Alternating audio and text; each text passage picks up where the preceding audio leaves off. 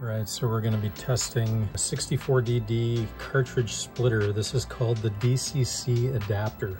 What this does is it allows us to connect two separate N64 cartridges simultaneously so that it can communicate with the N64 PI bus. Now, I had mentioned in my last little short video that it would be cool to test 64DD demo that I ran that requires fonts from a special 64DD disk cartridge or IPL cartridge, and it allows access to special fonts and wave data information.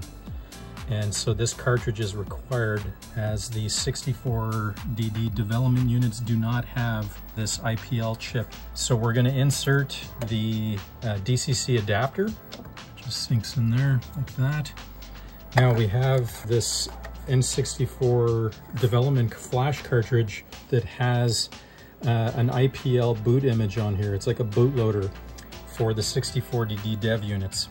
And normally that's loaded in via the partner N64, but when you're testing the DCC adapter and validating that games will work via the N64 flash cartridges, you use the DCC adapter along with the IPL disk cartridge for font access.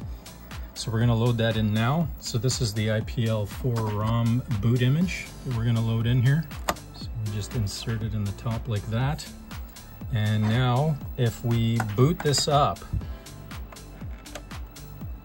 you should see the boot image loads, and there is the demo that loaded off the blue disk.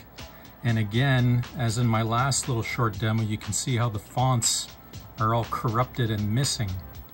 And again, that's because we do not have the special IPL cartridge for font and wave data access.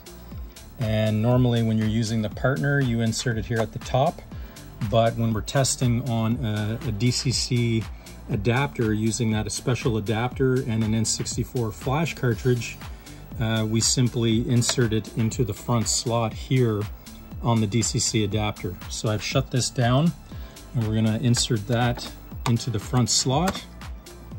There we go. And now we should see that the fonts will be present. And there we go. Font access pulled in from the N64 disk cartridge or IPL disk cartridge. Pretty awesome.